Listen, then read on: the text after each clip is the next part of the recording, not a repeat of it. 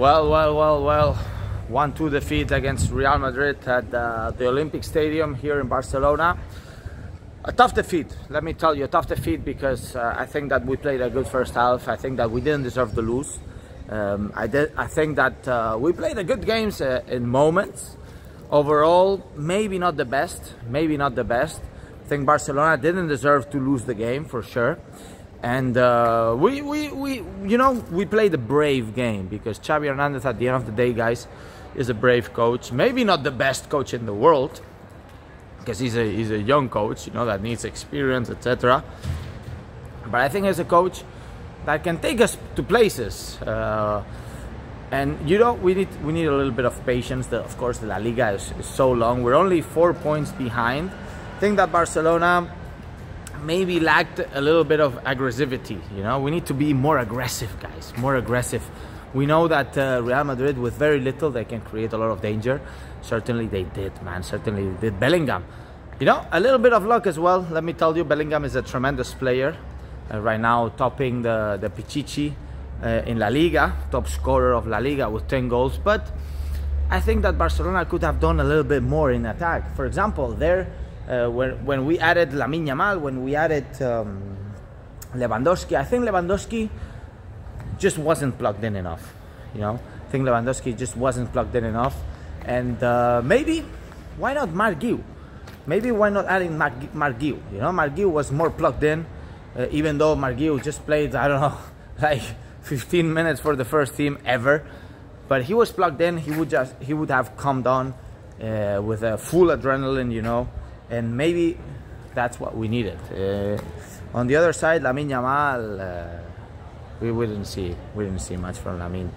And let me tell you, Gavi, Fermín López, Gundogan, tremendous game from these guys. João Cancelo, I really enjoyed the game of Cancelo.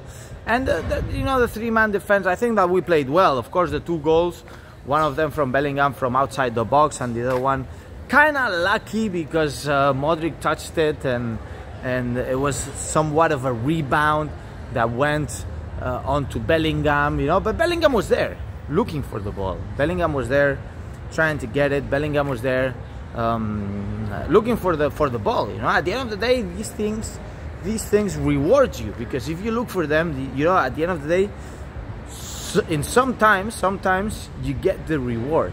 So at the end of the day, guys, 4 points away. I think that Barcelona can still compete for La Liga, of course, no problem. And we just need to keep on going, keep on moving. Of course, it's a tough blow because it comes in the last minutes of the second half. This goal from Bellingham, the winner for Real Madrid. But overall, I'm happy with my team.